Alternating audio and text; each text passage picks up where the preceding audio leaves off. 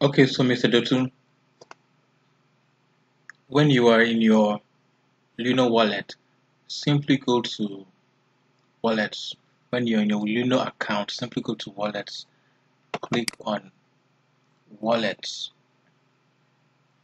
and now that we're in wallets, we can see the different wallets here.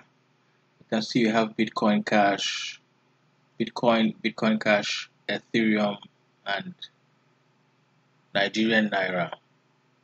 So simply click on Bitcoin.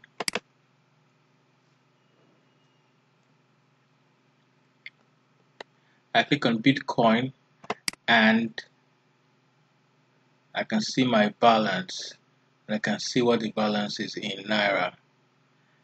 So I click on receive. Once I click on receive,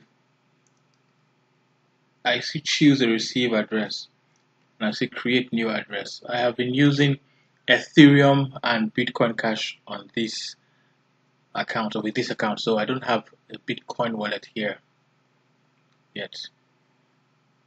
I go to create new address. So clicking on create new address, this is what opens up for me. There's name and create your receive BTC address. So I'm going to name it first BTC, first Luno BTC address. Then I click on create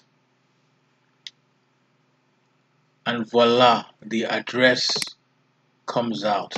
So what do? I click on this little button here and it gets copied, and then I'll go to my notepad document where I save all my stuff and then I'll save it. So that is basically what it is. This is my Bitcoin address. The same process applies for Bitcoin Cash.